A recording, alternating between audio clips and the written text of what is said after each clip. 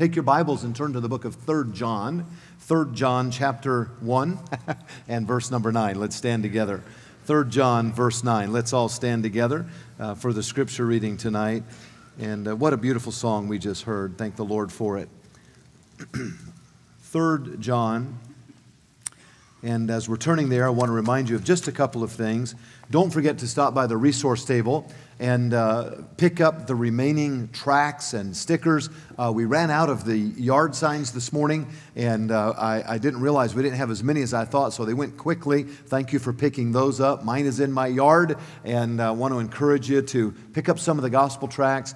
We serve a risen Savior, and there's no better time to witness than the resurrection season. And just take every opportunity. I found yesterday, I had to get a haircut yesterday afternoon and had the opportunity to give several people invitations, and everyone was friendly and receptive. And I just believe this is the best time of year to get that message out. So stop by those resource tables. Also want to remind you that the Point is not open tonight after the service, so please make a note of that. Our soul winning and outreach this week is Thursday morning at 9:30, Thursday evening at 6, and then of course on Saturday, a big day as well. So make a note of those items if you would, please. 3 John verse 9. I wrote unto the church, but Diotrephes, who loveth to have the preeminence among them, receiveth us not. Wherefore, if I come, I will remember his deeds, which he doeth, prating against us with malicious words, and not content therewith, neither doth he himself receive the brethren, and forbiddeth them that would, and casteth them out of the church. Beloved, follow not that which is evil, but that which is good. He that doeth good is of God, but he that doeth evil hath not seen God. Let us pray. Father, as we continue our study of 3 John, I pray that you would fill us tonight with understanding and illumination. I pray that we would learn from this negative story of Diotrephes how not to live the Christian life, and that we would be a people on guard in our own spirit and even with our associations of this type of an attitude. And Lord, bless the song we'll hear and then the message tonight, we pray in Jesus' name, amen. You may be seated. In 3 John, in verse 4, the Apostle John, writing to the church pastored by Gaius, says, I have no greater joy than to hear that my children walk in the truth. And what a great joy to see your children following in the ways of the Lord. There's no greater joy for a parent. There's no greater joy for a pastor. There's no greater burden than when a child or a church member strays away from the truth. And yet, for the most part, in this short epistle, John the Apostle is commending the children of faith. He is commending the fact that they had been hospitable to traveling missionaries. And he mentions in verse 5 the strangers that had come through and were treated with hospitality. And we find that in many cases the reference is to traveling missionaries or soul winners and fellow workers of the Lord. And there was a health and there was a hospitality present in the assembly. But we also find that there was a problem. And the problem is really surrounding a particular individual by the name of Diotrephes. Let's say that name together. Diotrephes. You'll not find many children named Diotrephes. I've never met one in my entire life, because the name Diotrephes is synonymous with pride, dissension, contention among the believers.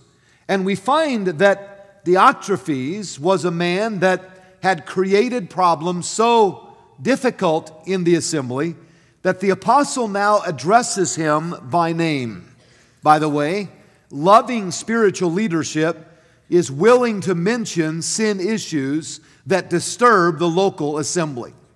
It is the duty of the apostle or even the pastor to notice and to address such issues and incidents that would hinder the fellowship of the local New Testament church. And the problem of this particular individual was a problem of control, a problem of divisiveness, and a problem of wanting dominance in the church. Now, we might summarize the problem of Diotrephes with one word, and that is the word pride. He was a man with a great pride. And what I want you to notice tonight in our preaching time is that there were three negative effects of this pride upon the assembly. And these are effects that none of us should ever want to bring into our family or into our church family for that matter. Now, I want you to notice, first of all, tonight that pride hinders the work of God. Pride hinders the work of God. Now, if you would notice in verse 9, John the apostle writing, I wrote unto the church, but Diotrephes, who loveth to have the preeminence among them, receiveth us not. Pride always hinders the spirit of progress in the people of God. And we see regarding the pride of Diotrephes that he desired dominance. The Bible says of this man, he loveth to have the preeminence. Diotrephes, his name means nourished by Jove. Jove, the name of a supreme deity amongst the Romans. Mentioned here or alluded to here is the planet Jupiter, or the air or atmosphere Jove, and Diotrephes was nourished by this spirit. His name fits his ego. Perhaps he thought of himself as a god or as someone of the aristocratic, elevated personage that would be able to bring his opinion to bear in the church. Jerry Vines wrote of this particular person, Diotrephes. The name occurs everywhere in secular Greek literature. It is identified with Greek aristocracy, even nobility. Evidently, this man was upper class among the elite when he came to the Lord. He was accustomed to being in the spotlight. He was trying to run the church. Now, the world will often elevate such a man and even be in awe of someone with this type of pedigree. But in the church, the ground is level at the cross. And we are taught that we are not to be a respecter of persons. I love the Lancaster Baptist Church for many reasons. I love the fact that people in this church have been redeemed from every walk of life, from every educational station and from every cultural background. I believe this church to be a miniature of what we'll see in heaven, with so many different kinds of people and all of us worshiping the Lord Jesus Christ and all of us kneeling before the Lord Jesus Christ. For with God, there is no respecter of persons. There is no such thing as a caste system in Christianity. We are all equal in the eyes of God. There is only one way to be saved. No matter who you are tonight, there is one way, and that way is Jesus Christ. Amen. But Diotrephes saw himself to be something a little bit different. The Bible says in 1 Peter 1:17, and if ye call on the Father, who without respect of persons judgeth according to every man's work, pass the time of your sojourning here in fear. Romans 2:11, for there is no respect of persons with God, for as many as have sinned without the law shall also perish without the law, and as many as have sinned in the law shall be judged by the law. And so we see that God is no respecter of persons, but this man Diotrephes desired dominance and respect in the congregation. He was a man with a haughty spirit, a proudful spirit. And the Bible is clear about this in Proverbs 16:18. Pride goeth before destruction, and an haughty spirit before a fall. Now let me say tonight that pride is at the root of every sin we ever commit. Let me say that there's not a person here that does not struggle with pride. You might see someone that is quiet and sullenly in their spirit, and yet that can be sometimes a manifestation of pride. Sometimes it's someone that is loud and boisterous and opinionated and showing their pride in that way. But all of us would be wise to be sensitive to the Holy Spirit when He convicts us of something we say that is wrong or brash or judgmental, or something we say that is divisive in the family or in the flock. Anything that we say or do that hinders the work of God, every one of us should be ready and willing to confess our sin of pride to the Lord Jesus Christ. Because pride goeth before destruction. Now think about this matter of pride, if you would, for a moment. One of the first glimpses that we get of the sin of pride is with an angel by the name of Lucifer. And the Bible tells us that this angelic being desired also to have prominence, desired exaltation. Turning your Bible, if you would, to Isaiah 14 and verse 12, and let us see the devastating effects of pride as it related to this one, Lucifer. Isaiah 14 and verse 12. How art thou fallen from heaven, O Lucifer, son of the morning? How art thou cut down to the ground, which didst weaken the nations? For thou hast said in thine heart, I will ascend into heaven. I will exalt my throne above the stars of God. I will sit also upon the mount of the congregation in the sides of the north. I will ascend above the heights of the clouds. I will be like the Most High. To desire to be exalted is the same attitude that Satan had with this haughty and devilish spirit. He said, I want to exalt to the place of God. And this is exactly what Satan said to Adam and Eve when he tempted them in the garden, that they would be like gods if they would partake of the tree of the knowledge of good and evil. It was the temptation to be like gods that caused them to stumble. I would say to you tonight that many times in our lives we want to take the place of God. We would never say it that way, but we want to make decisions without seeking His face. We want to make decisions based upon what we want, and oftentimes we can get ahead of God. And what is that when we get ahead of God? It is pride. It is showing that we are not properly humbling ourselves before Him. Donald Gray Barnhouse said of this passage, he therefore proclaimed that he would set up an independent rule, speaking of Satan, whereupon a multitude of angelic beings of heaven decided to follow his rule and join him in his rebellion against God. Let me tell you something I've learned over the years. No one backslides alone. You show me a man that gets all up in pride and says, no one's going to treat me like that. I don't deserve that kind of thing. Why? Who does he think he is saying that to me? And he stomps his little body out of the church. And guess what? He hurts his wife and his children in the process. No one backslides alone. Oh, that we would come to the place of humbling ourselves and realizing it's not about us, and it's not about being noticed, and it's not about receiving accolades, that the Christian life is all about bringing glory to the Lord Jesus Christ. But Diotrephes didn't live that way. The Bible says he loved to have the preeminence. He had a haughty spirit. He had a presumptuous spirit.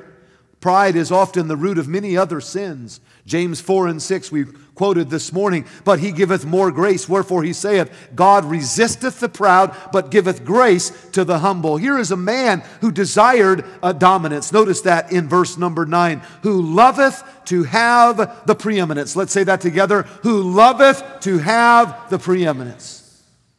Now let's be honest. Every one of us appreciate perhaps being noticed or someone seeing what we've done, and yet there's a subtle trap in that, because when we don't receive what we believe we should have received, then depression will come. Listen, depression is often a reverse form of pride. And I believe in Christian counseling, and thank God for those in this church who minister in that area.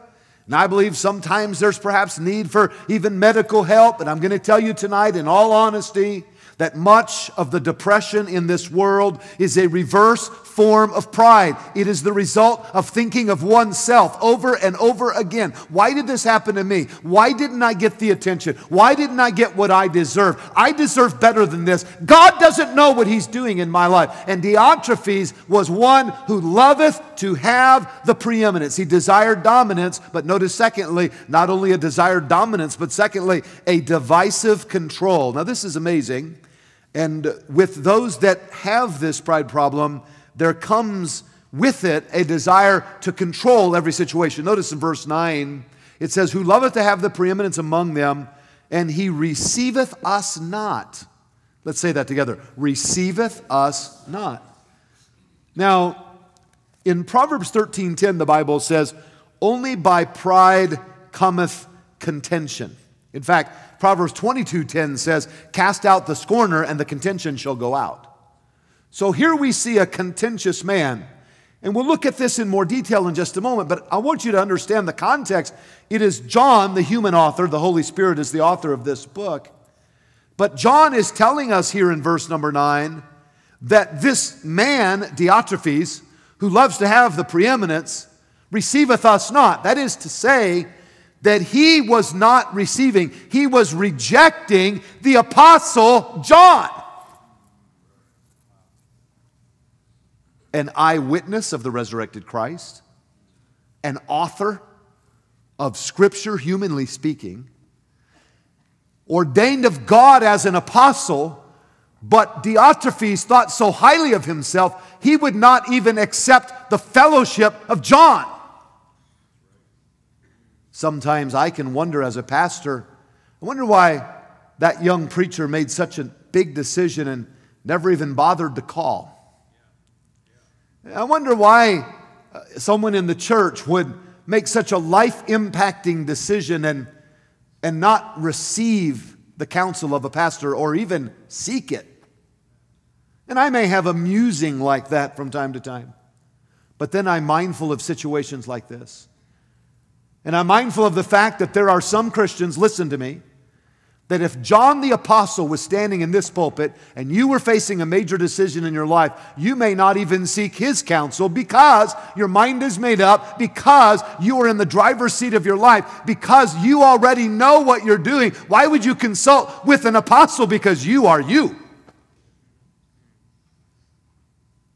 This is the amazing thing about pride, is that we can get to the place, listen, where we hinder our own spiritual development because we don't think we need to receive the word of, even in this case, an apostle of the Lord Jesus Christ. Folks, let us always stay humble and easily entreated. Let us always be the kind of believers that seek out the Word of God and seek out godly counsel. And let us never be the kind that receive it not, as with Diotrephes, because his pride was hindering his own spiritual growth. Pride hinders. Notice secondly tonight, pride hardens. Pride will always harden a Christian's heart. You remember in the Old Testament, the admonition so oftentimes, harden not your heart, as in the day of the provocation. Constantly the Jews were being reminded, don't harden your heart. Now notice what the apostle says in verse 10. Wherefore, if I come, I will remember his deeds which he doeth. How many of you know you don't want the apostle keeping track of your bad deeds? That part of the verse is amazing to me. John said, I'm going to remember this. John is noting the fact, and by the way, there is such a thing as apostolic authority in this era. John is noting the fact, in the era of the first century, John is noting the fact here that this man Diotrephes is causing damage in the church. He is noting the fact that Diotrephes' spirit is keeping the people from receiving blessings, and John the Apostle saying, I'm keeping note of that. I will address this if I come your way, because his pride is hardening his own heart, and it is hindering the work of God. Now, notice how pride had hardened Diotrephes. First of all, we see that he had spoken malicious words. He had spoken malicious words. Notice the indications of a hard heart. It says in verse 10, prating against us with malicious words. Now, this is an interesting word, prating, fluareo. It means this, to utter nonsense, to talk idly, to accuse falsely with malicious words. Someone that is lifted up, someone that is rejecting godly counsel in order to maintain control of their situation and the influence that they want, will do anything to keep that pedestal, even if it means tearing others down. Diotrephes was employing a method where he was speaking malicious words, listen, against the apostle John, who ultimately died a martyr for the Lord Jesus Christ, whose garment, Diotrephes, was not worthy to touch the hem of his garment. But, as is often the case, especially in the era of internet and Facebook today, Some guy who lives in his mother's basement can sit there eating his Cheerios, giving his opinion about great men and women of God. And Diotrephes was a prating fool. Can you imagine this man's heart was so hard, was so bad that he would slander the Apostle John? That he would speak maliciously against one who had lived a godly life for many years, who would die a terrible death for his love for Jesus Christ. Proverbs 10:18 says, "He that hideth hatred with lying lips, and he that uttereth a slander is a fool." And yet Diotrephes, with all of his pride, was playing the fool. What Diotrephes was saying about John was sheer nonsense. But there are people who love to hear nonsense. And one of the lessons tonight for us, besides not becoming a Diotrephes, is to not empower the Diotrephes by listening to their nonsense. A mature believer, when they hear someone belittling and besmirching a faithful servant of God, ought to have enough courage to say, "That's enough."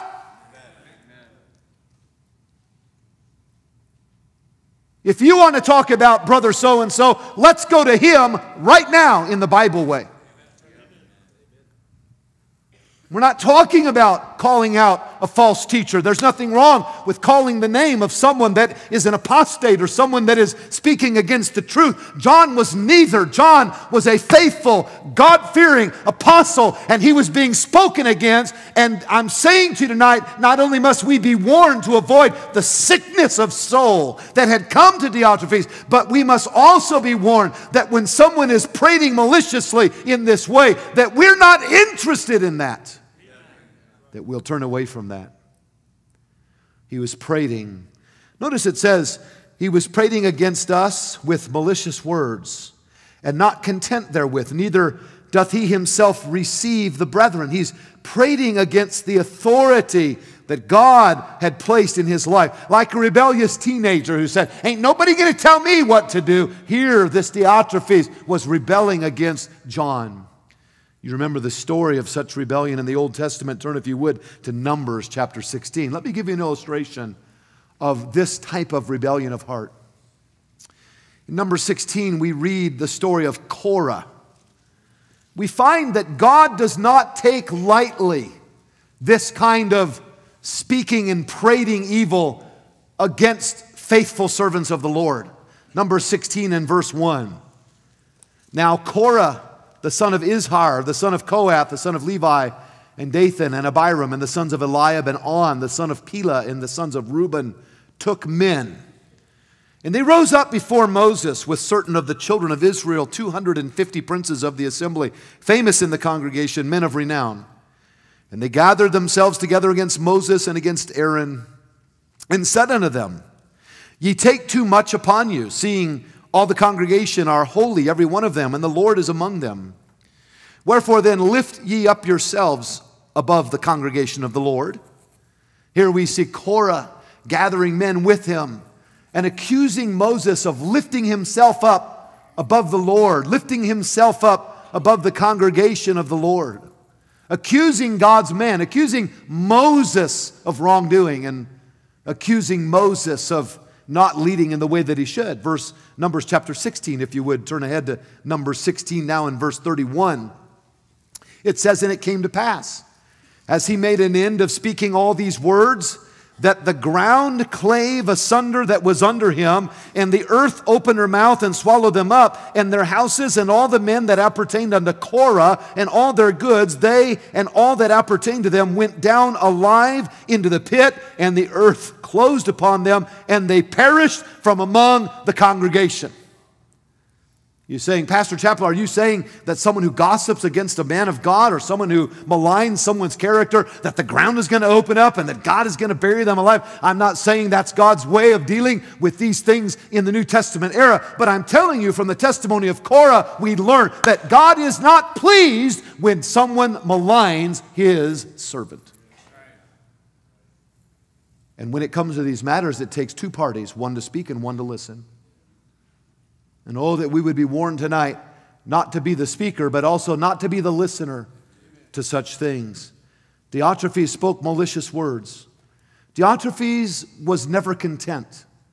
He was never happy in the sense of his position, accepting his position. He always wanted something more. Notice what the Bible says here in verse 10 once again. Wherefore, if I come, I will remember his deeds which he doeth, prating against us with malicious words, and not content therewith.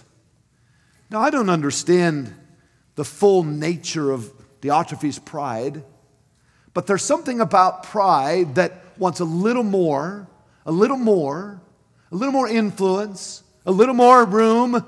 And this man Diotrephes, he would say these wicked things, but it was as if he could not say enough. He wanted to say more. He was not content with what he had been able to do.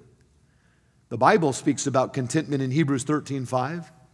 Let your conversation be without covetousness, and be content with such things as ye have, for he hath said, I will never leave thee nor forsake thee. Listen, someone that is not content with God is going to find themselves frustrated and inwardly struggling and constantly fighting and constantly involved in controversy because they are not content with God Himself. When you are content with God Himself and someone else is being elevated, someone else is being used, someone else is being blessed, you will have the ability to say, praise God for His blessing on their life, praise God for using that man of God or that woman of God, and you are so content with God and God alone that none of these other things will bother you so greatly. A part of the root of Diotrephes' problems then was discontentment. He was not satisfied with what God had done, with what God was, with who God was in his life. Philippians 4 and verse 11, not that I speak in respect of want, for I have learned in whatsoever state I am, therewith to be content. 1 Timothy 6:6, but godliness with contentment is great gain. Here we see Diotrephes, he spoke malicious words. We see Diotrephes, he was not content with what God had done in his life. Notice thirdly, Diotrephes rejected the brethren. Now we saw this once. Notice again in verse 10, it says, neither doth he himself receive the brethren, and forbiddeth them that would, and casteth them out of the church. This man Diotrephes would not receive, that is to say, he would not admit. He was not happy when he heard John was coming. He did not want the apostle to come. He apparently rejected other brethren as well because they were going to cut in on his turf. Over the years, I've, for various reasons, at various times, gone to perhaps a teacher or someone involved in leadership and said, you know, I'd like to have so-and-so, they're a guest coming in this week to teach your class. By the way, the philosophy here is this. God called me to be the pastor in 1986. 12 people asked me to be their pastor. Since then, we have started roughly 100 classes. Every teacher that teaches a class teaches in the stead of the pastor. I can't be in all the classes, but these are men and women of God that we know and love and believe to be sound doctrinally, and they're standing there on my behalf, and I'm glad that they are. And they're wonderful teachers. But every one of them should be willing, if Pastor was able, to say, Pastor, come teach the class for us this week. Or if Pastor felt that Missionary Jones from Uruguay might be a blessing to his design class, that Pastor would recommend that he come and that he would be welcomed by that teacher to teach his design class. Everybody following me here tonight? Not in recent years, but I've had a few times when someone was suggested, I'd like someone to teach the class, and there's a bristling. There's a fine line between ownership and being very responsible and a protectiveness that is born of pride. How many of you are tracking with me tonight? Diotrephes crossed that line. Diotrephes was not just having a loving protectiveness for the flock. Diotrephes was finding ego gratification from the flock. And when John wanted to butt in, he said, hey, we don't want you here. Even if you are an apostle, we don't want you around here. And sometimes he cast people out because of his desire for the preeminence. He would not receive them. Now, this being in the emphatic present tense, this phrase would imply that he was strongly rejecting them. He was letting it be known, you are not welcome here. That's a little bit of the opposite of the song we used to sing. Brother Hopkins, we haven't sung this yet. I mentioned it the other night. There's a welcome here. There's a welcome here. There's a Christian welcome here. Did you find the words of that yet, brother? I know you have it somewhere. We found it once maybe. We did. We sang it that one time. And that's the spirit of the New Testament Baptist Church. There's a welcome here. There's a welcome here. There's a Christian welcome here. I'm not singing it right, but you get the idea. Diotrephes rewrote the song. You're not welcome here. You're not welcome here. This is my turf. You stay out. Why? Because he loved to have the preeminence. In fact, notice in verse 10 also, it says, and he forbiddeth them that would, and he casteth them out of the church.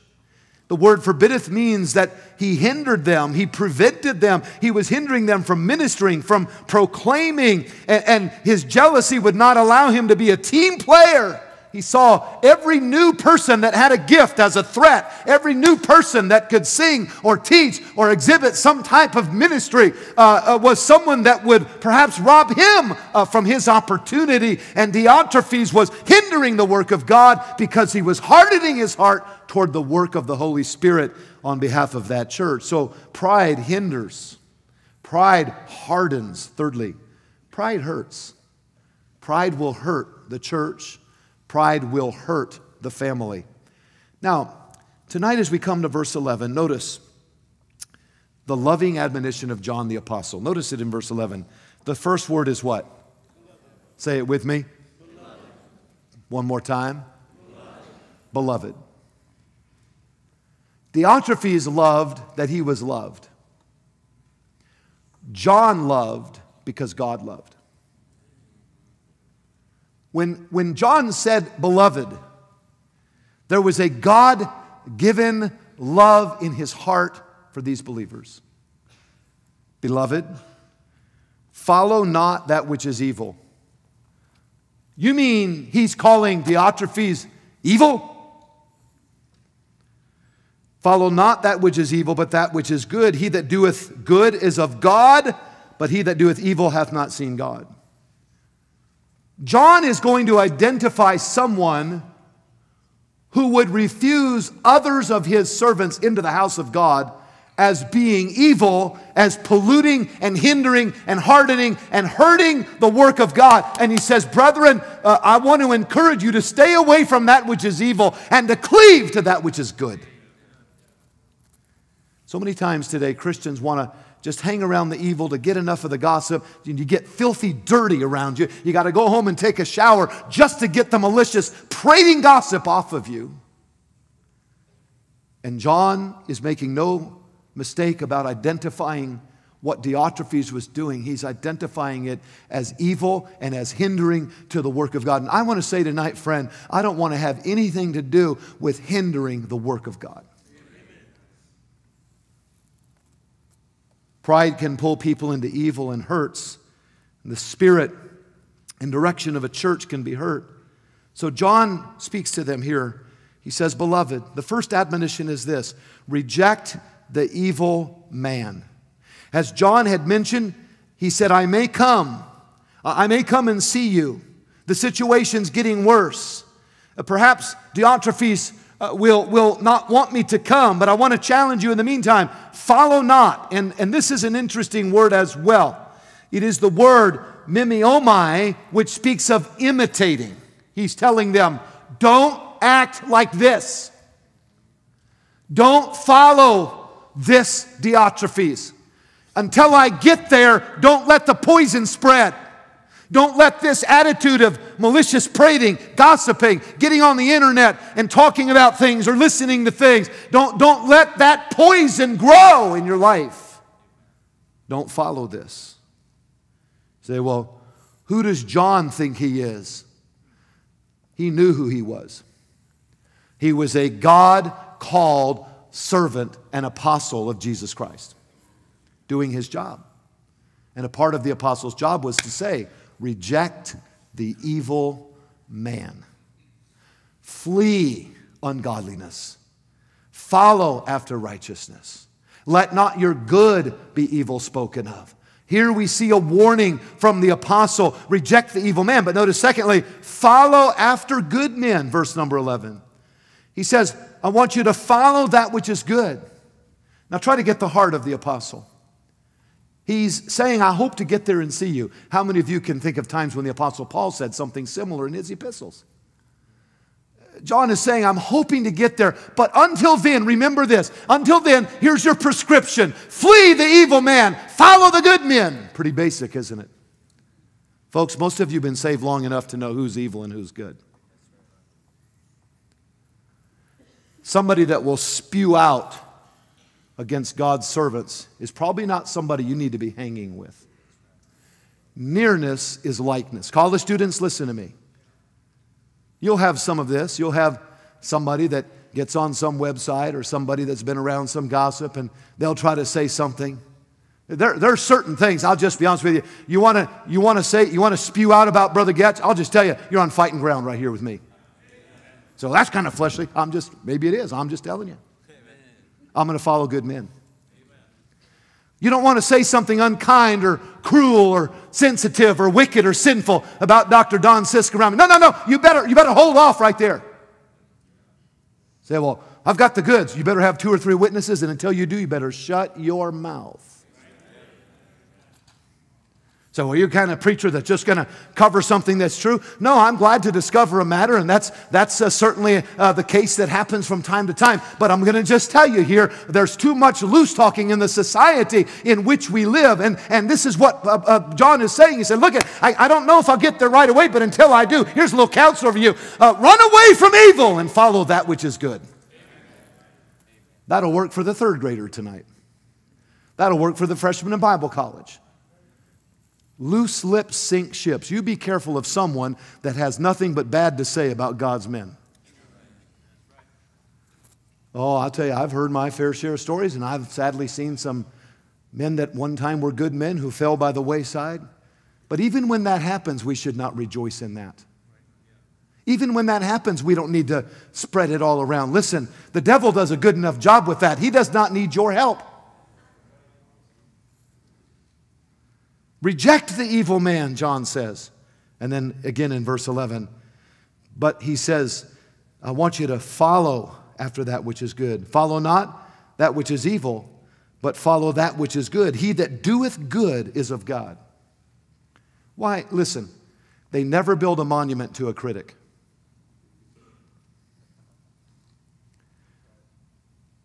You watch for a man, I think of Dr. Lee Robertson tonight.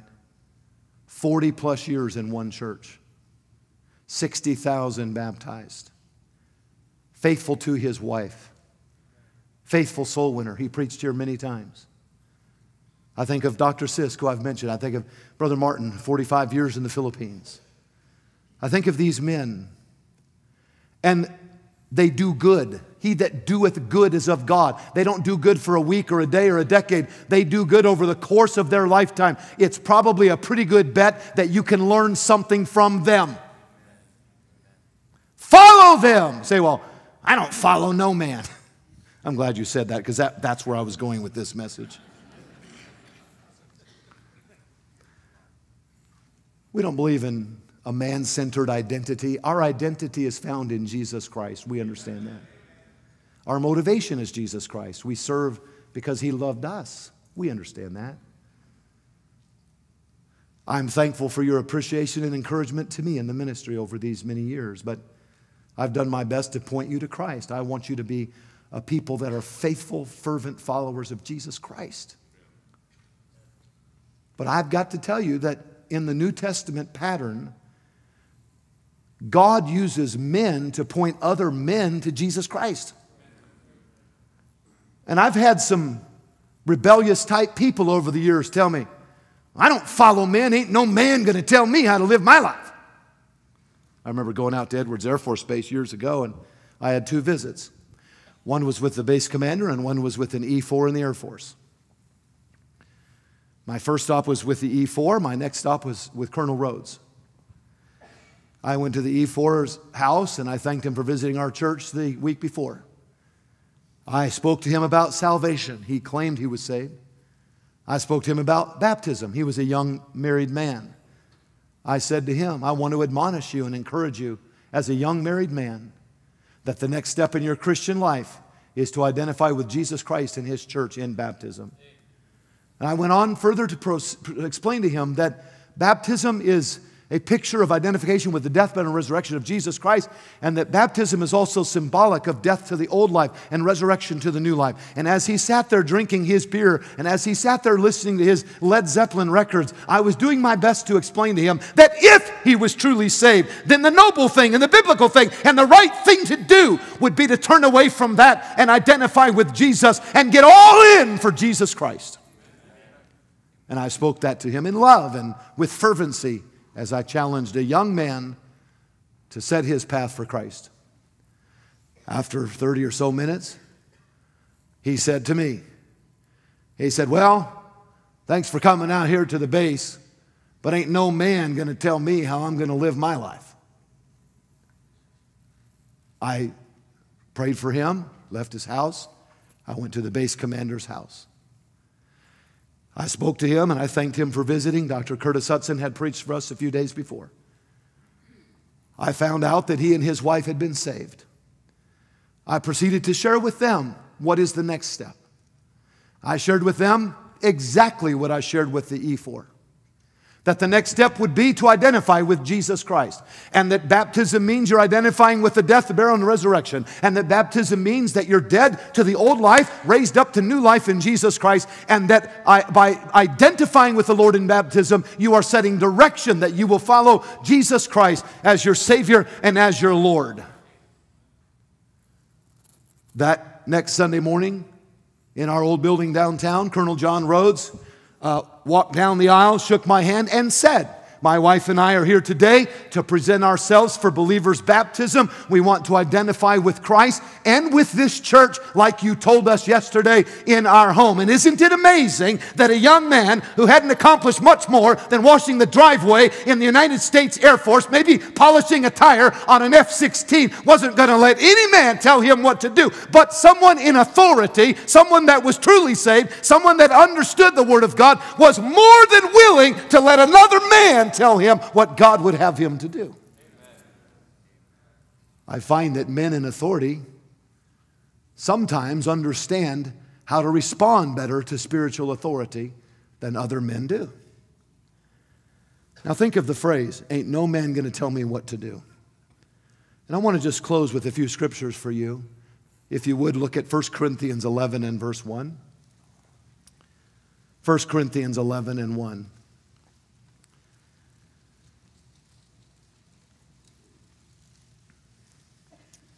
We're going to look at several very quickly. 1 Corinthians 11:1. Be ye followers of me, even as I also am of Christ. All right? Be ye followers of me, even as I also am of Christ. Back in July of 1986, I stood in this pulpit. It's been remodeled, but this wood piece here and down through here is the same exact wood. I've bored through and burrowed through a couple layers on the top. But the same piece of wood, it's been revisited and cleaned up. And I stood behind this wood and I said to the church, I'm a young pastor. But as long as I'm faithful to my wife and faithful to the Word of God, I would like to ask you to encourage me and help me and follow my leadership. And that's what I said. And I believe that to be biblical in its request. As I follow Christ. As I follow Christ, Paul said. Turn to 1 Corinthians 4, chapter 4, verse 16. Wherefore I beseech you, be ye followers of me. For this cause have I also sent Timotheus, who is my beloved son and faithful in the Lord, who shall bring you into remembrance of my ways, which be in Christ, as I teach everywhere, in every church. Paul says again, be ye followers of me. Philippians 3, if you'd like to turn there. Philippians 3, 17. Philippians 3:17, brethren, be followers together of me, and mark them which walk so as ye have us for an ensample. Turn there if you would. Philippians 3:17. You say, well, it must have just been because Paul was an apostle? No. Notice in Philippians 3:17, brethren, be followers together of me, he was the apostle, and mark them which walk so as ye have us for an example. By the way, that is exactly why I thank God for the connection group leaders of our church, the Sunday school teachers, because they are men and women of God who are giving an example, who are worthy of a testimony. They're an example. They're worthy of followership. And how many of you are thankful tonight that there are many men and women of God in this church to whom a young child can look and understand a little bit more about the Christian life? This is God's pattern. 1 Thessalonians, turn there if you would, chapter 1 and verse 6. 1 Thessalonians 1:6. And ye became followers of us and of the Lord. 1 Thessalonians 1:6. You became followers of us and of the Lord. Now again, someone said, I ain't following no man, I'm just following Jesus. Okay, that's wonderful. But you never heard about Jesus unless some man told you. That's how it works. God uses human instrumentality. And the tragedy of Diotrephes was that he was hindering the church from hearing men like John who could help them to know Jesus more. With Diotrephes, it was all about Diotrephes, but with John, it was all about Jesus. And because of his pride, he was hindering the work, and he was hardening his heart, and he was hurting the work. Oh, tonight, the Bible is clear about this Diotrephes sin. Diotrephes, who loveth to have the preeminence among them, receiveth us not. Pride hinders the work of God. Pride hardens the heart of the servant of God. Pride hurts the work of God. And I want to ask you tonight, is your spirit hurting or helping others? Your spirit should be the spirit that says, oh, listen, missionary conference is coming. We've got a great man of God coming from Africa. We're going to get to hear from a great missionary preacher. Listen, you've got to hear this. It's going to be a blessing. I remember the night Dr. Tom Malone preached in this church. Great man of God, one of the great voices of fundamentalism in the past, a highly educated man, a tremendous preacher of the great church in Pontiac, Michigan. Midwestern Baptist College, a wonderful servant of the Lord. At one time pastored the largest church in this nation. I told our church of 300 or 400, Dr. Malone's coming. They didn't know who Dr. Malone is. They just knew the pastor was excited and that I had told him he was a great man of God. Nobody knew Dr. Tom Malone at Lancaster Baptist Church. But thank God this church has always had an open heart to Bible preaching. Dr. Malone came and he preached the Word of God, and he preached about the power of the Holy Spirit. Some of you ought to get the old tape from the archives somewhere. He preached that night about praying and going out soul winning with a lady, and before he could talk to her, she was telling him how her refrigerator stopped working. He said, I wanted that lady to get saved. He said, I've never done this before, but I put my arms around that refrigerator and I began to pray. And he had an old gravelly voice like an old prophet of God. He said, I prayed, oh God, heal this refrigerator. He preached like that. And he had his arm, and he said after a while the refrigerator started making noises. It started to shake. It started to work just a little bit. And he said he prayed and healed that refrigerator. He said, tell that to Oral Roberts. I'll never forget that night. That was a lot of fun. He was just having fun on that part of the message. It was a wonderful night. I'll never forget right before church, he said to me, Paul, my wife wants me to get home fast as I can. He says, Mama wants me to get home to Detroit. He said, I checked. There's a red-eye flight out of L.A. He said, I need you to get me to L.A. by 8 o'clock. This is before church. He's telling me this at 5 to 6. He said, when Mama speaks, I got to listen. I said, I understand that, but there's laws of gravity in nature and police between here and there. But how many of you know when Tom Malone speaks, I listen. I'm not going to argue with a man who can heal refrigerators. I'm not going to do it. So many of our people wanted their Bible signed. I had a huge box of probably 200 Bibles. I got in the back seat.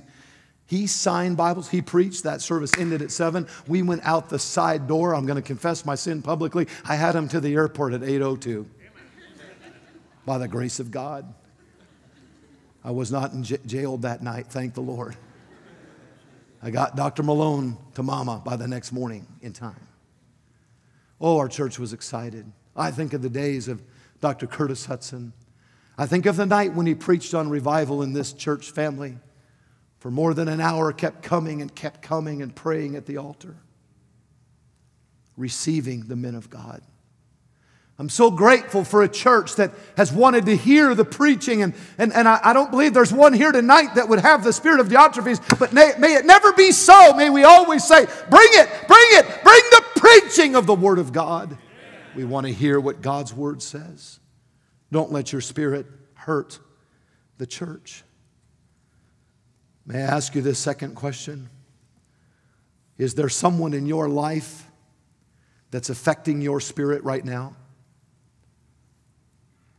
Is there some just little curious pop-up and little remarks and comments you get here and there about the Word of God or preaching or church? Maybe some little snide remark like, how long was it tonight? You ought to get back to him and say, real long and real good. Is there someone that just has that little cutting remark about the Word of God, the teaching of the Word of God, the old-fashioned way? I mean, just someone's got to always have their little comment in. Is there somebody like that that would like to affect your spirit? Hey, why don't you go ahead and do what the Apostle John said, and don't follow that which is evil, but follow that which is good. You see. Tonight we ought to say, by the grace of God, I want to always receive the Word of God. I want to receive the teaching that comes, that is biblical and right and that I need. And for those that would question, and for those that would try to castigate, for those that would be sarcastic, for those that would somehow cut down this matter of teaching and preaching the Word of God, I want none of that. I don't want it to affect my spirit. I want my spirit to be right toward the preaching of the Word of God, toward the preachers of the Word of God. Diotrephes, he loved to have the preeminence. He had a hard heart. He hindered the work of God. He hurt the work of God. John, he just wanted to help his beloved. He just wanted that beloved church to hear from God and to know the blessedness of fellowship with God. Flee that which is evil. Follow after that which is good. It's not that difficult if we'll just let the Holy Spirit lead us along the way.